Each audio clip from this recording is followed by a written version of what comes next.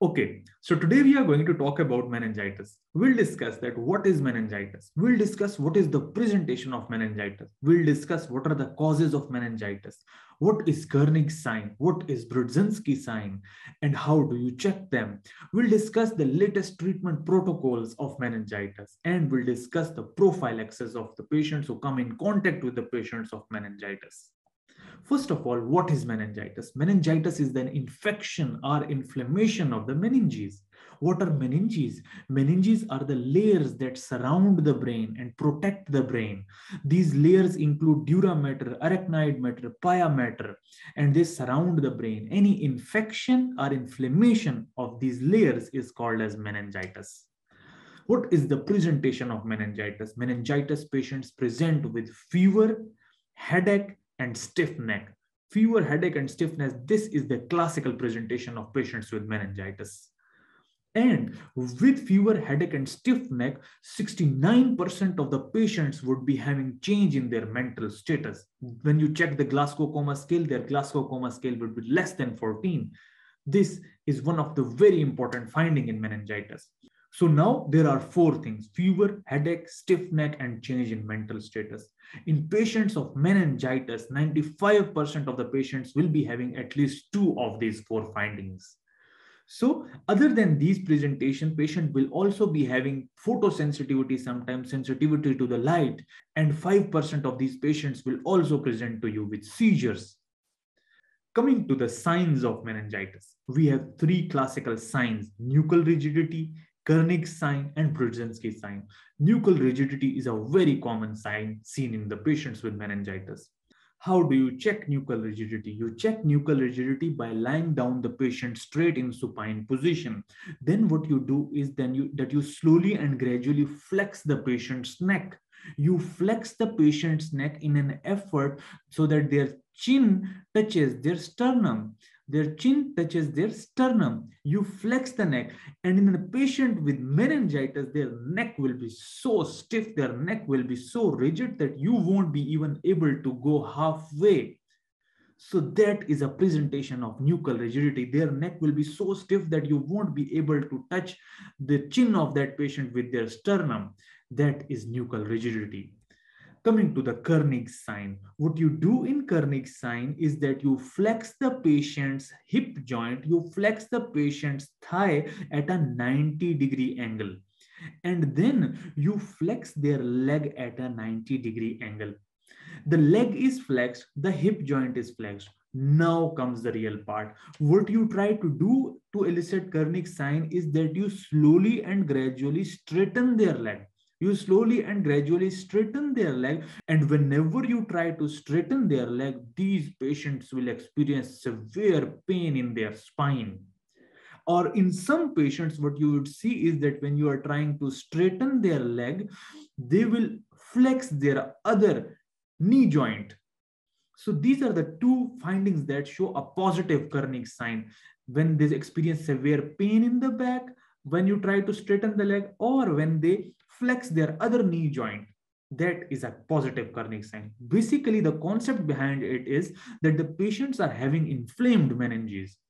And when you try to stretch those meninges by straightening the leg, these patients will experience severe pain down their spine.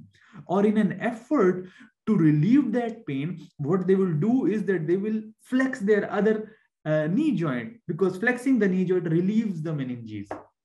Even in some patients, what you would see is that patients of meningitis would be lying in their beds with their knee flexed. They would be lying with their knee flexed because flexing the knees relieves the meningeal irritation. So that is a Kernig sign. What is Brudzinski sign? In Brudzinski sign, what you do is that you lay down the patient straight with their legs straight. Legs are straight.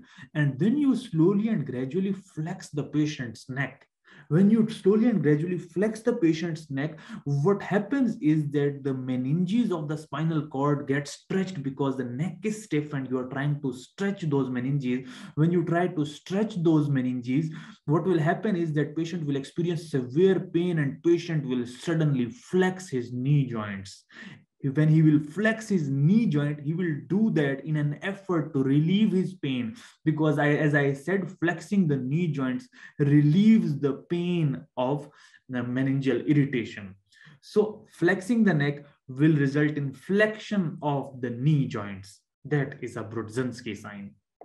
Other than these findings in patients with meningitis, you might be able to see fundoscopic findings. In fundoscopic findings, you might be able to see papilledema, absent venous pulsation. What is papilledema? What is absent venous pulsation? If you see, this is a normal retina with a normal circular, beautiful optic disc. And if you see in this picture, this is a picture of papilledema in a patient with meningitis. And if you see, there is blurring of the margins of optic disc. The circular optic disc is no more there. There is a blurring, which shows that the patient is having papilledema. Coming to the absent venous pulsation. Now, if you clearly look at this optic disc, this circular part, you would be able to appreciate that something is pulsating within it. That is a venous pulsation. In a patient with papilledema or meningitis, this venous pulsation will be absent. You won't be able to see venous pulsation in a patient with papilledema, and it is a very important finding of papilledema. Other than that, you might be able to find focal neurological deficits in these patients because the bacteria has now reached the brain. You might be able to find hemiparesis, aphasia, cranial nerve palsies, visual field cuts, and you might examine the sinuses of the patient. And the patient might give you a history of sinusitis. What is the relationship of sinusitis with meningitis?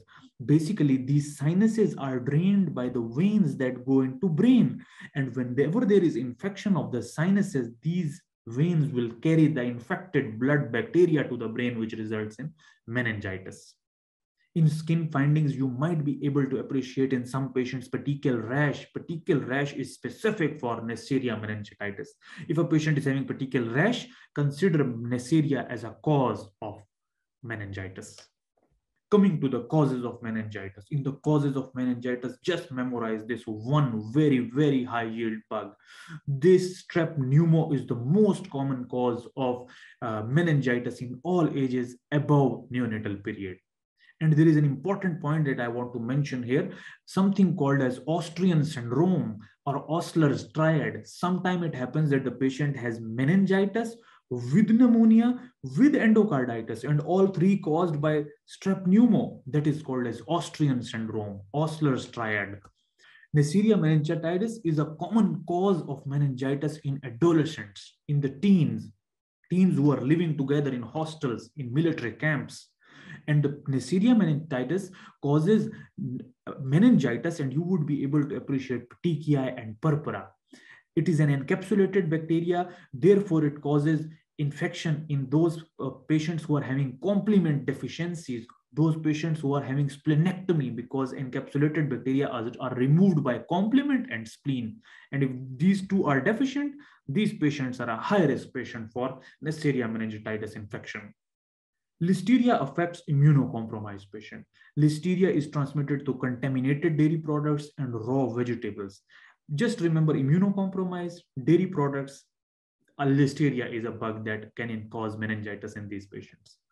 Other than that, Staph aureus. If the patient had a neurosurgical procedure, a stent placed a month ago, 2 months ago, and now he got meningitis, it's the Staph aureus. Just because the Staph aureus is commonly found in our hands, on the surfaces, and when you have opened up the brain, when you have put something from outside, definitely you have transmitted Staph aureus in that patient. And that meningitis is due to Staph aureus. H. influenza. Cryptococcus. Cryptococcus is an important cause of meningitis in HIV positive patients who have CD4 count less than 100. Viruses can also cause meningitis, that is called as aseptic meningitis. Now, whenever a patient presents to you with fever, headache, stiff neck, and you are suspecting that this patient is a case of meningitis, the next and the most important thing that you would have to go for is to decide that you have to go for lumbar puncture or not. Some patients are safe for lumbar puncture, some patients are unsafe for lumbar puncture. What are the patients that are unsafe for lumbar puncture? If you fail to do lumbar puncture in these patients, remember the Fales mnemonic.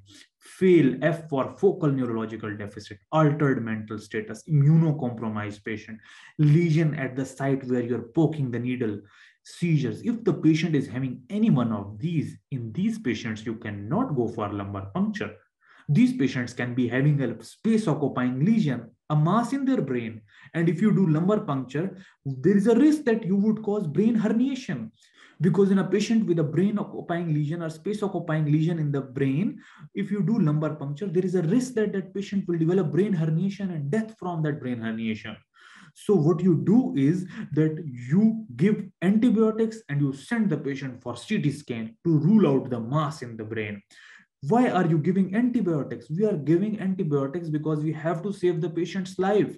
If you're suspecting meningitis and you cannot do LP, you cannot do lumbar puncture, and you are delaying the lumbar puncture, you cannot delay the treatment. You have to start the treatment straight away. You give antibiotics to save the patient's life, to save the patient from the permanent neurological damage that that patient can have. So you give antibiotics and you send the patient for CT scan, because we cannot wait for lumbar puncture to give antibiotics. We have to give antibiotics beforehand. Giving antibiotics before lumbar puncture can ruin our cultures. But since there is a delay in the treatment of patient, because we cannot do LP straight away, we have to wait for CT scan, we have to send the patient to the radiology department. So this is a time-consuming process. We give antibiotics beforehand. In patients who are safe for lumbar puncture, what you would do is that you would go for lumbar puncture and you would send the cell count and the cultures. Cell count would be back earlier, cultures would take long time. So the cell counts would be back, and in the cell count, what you would see is that whether it is polymorphonuclear cell predominant, neutrophil predominant, or it is lymphocyte predominant. If it is polymorphonuclear cell predominant or neutrophil predominant, it is most likely bacterial meningitis. And if it is lymphocyte predominant, then there are three possibilities. Either it is TB, or it is fungal, or it is viral. If it is TB, then what you would do is that you would order culture for TB and PCR for TB on the fluid. And you start the patient on RIPE for 12 months. For pulmonary TB, it's 6 months. But for the TB meningitis, it is for 12 months. And you also have to give steroids with it. For fungal meningitis, most likely it is cryptococcus, and we have to do cryptococcal antigen, and these would be most likely immunocompromised HIV patient, and you would put the patient on amphotericin. If it is viral meningitis, most likely the causes are either Rocky Mountain spotty fever or Lyme's disease. Rocky Mountain spotty fever would have a centripetal rash proceeding toward the center of the body, and Lyme disease most likely has facial palsy associated with it. Both are treated by giving ceftriaxone. Coming to TB, TB meningitis is a very important cause of meningitis in the regions where tuberculosis is prevalent. Regions like ours, India, Pakistan, Bangladesh, in these countries, TB is prevalent. And mostly these patients who are put on treatment of bacterial or viral meningitis, and they do not respond to the treatment. And then you have to suspect that this patient might be having TB meningitis, and you have to shift it to the TB therapy. Coming to the treatment of meningitis. Treatment of meningitis, we divide the patient into three categories. One are the patients who are not immunocompromised, who are not having any comorbs, and they just got meningitis.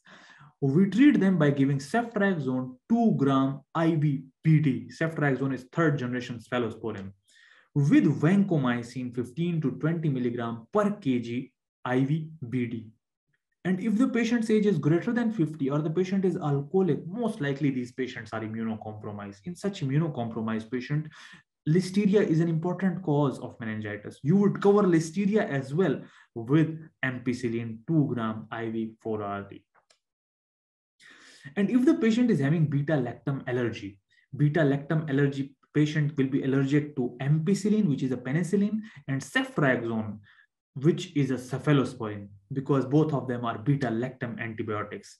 If the patient is having beta-lactam allergy, substitutes ciprofloxacin or aztreonam in place of ceftriaxone. Remove ceftriaxone and give any one of these. And if the patient is having allergy to ampicillin, you can give trimethoprim sulfamethoxazole instead of ampicillin. If the patient is immunocompromised, in immunocompromised patient, you definitely have to give ampicillin, because You have to cover Listeria monocytogenes in this patient. With that, you have to give vancomycin and ceftazidime. Ceftazidime is third generation cephalosporin, 2 gram IV 8 hourly. And coming to the last case, if the patient has recent neurosurgery, as I said, if the patient had a head trauma, or if the patient had any stent placed, that patient might be having Staph aureus as a cause of meningitis. In that patient, you have to give vancomycin with ceftazidime that would kill Staph aureus. Corticosteroids are a very, very important component of meningitis treatment. I cannot stress this point anymore. They decrease neurodisability, they protect the brain, because when immune system is fighting with the bacteria, what immune system does is that sometimes it cannot differentiate that whether I am hitting the bacteria or I am hitting the brain cells. Sometimes it damages the 8th cranial nerve. Vestibulocochlear nerve is a most common nerve that is damaged in patients with meningitis, and patient would be having a lifetime hearing loss. To protect them neurologically, you have to give dexamethasone, 10 mg IV, 6 hourly for 4 days or even longer. They reduce neurodisability and mortality by 50%, and you must start them with first dose of antibiotics even 15 to 20 minutes before that. Do not give steroids in cryptococcal meningitis, because these cryptococcal meningitis patients are usually the patients who are HIV positive, already immunocompromised, and steroids can even induce cryptococcal meningitis in such patients.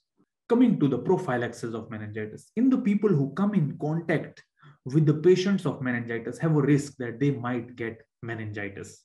So in people who come in contact with this patient, the close contacts can be given rifampicin 600 mg BD orally for 2 days, or you have the option to give ciprofloxacin 500 mg per orally, or you can give ceftriaxone 250 mg IM. Precaution is that there is droplet transmission, so all the measures that protect person from droplet transmission can be taken. In summary, we talked about what is meningitis, what are the symptoms of meningitis. We talked about the organisms that cause meningitis. We talked about the signs and symptoms of meningitis. We talked about the approach to meningitis, in which you can do LP and in patients you cannot do LP. We talked about the treatment of meningitis in immunocompromised normal individuals and neurosurgical patients. We talked about the prophylaxis.